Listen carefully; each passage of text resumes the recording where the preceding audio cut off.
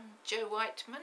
I'm 70 years old, and for the last year I had pain in my neck. After the treatment, that pain has gone.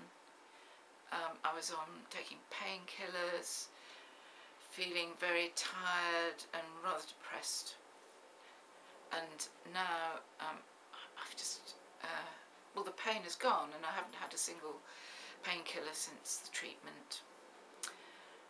I think I've grown, it seems, by ½ inch as I was measured by a doctor in the hospital the other day.